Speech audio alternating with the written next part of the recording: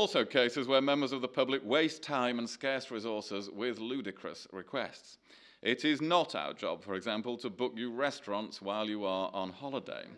This is obvious, you may think, but nonetheless it came as a surprise to the caller in Spain who was having difficulty finding somewhere to have Christmas lunch.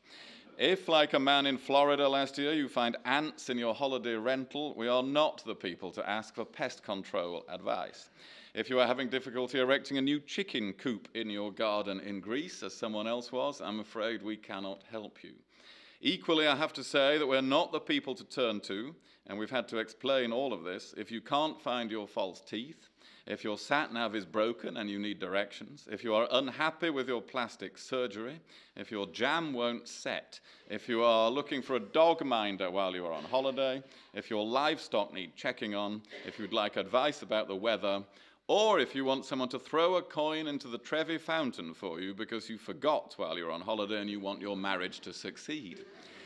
And our commitment to good relations with our neighbours does not, I'm afraid, extend to translating I love you into Hungarian, as we were asked to do by one love-struck British tourist.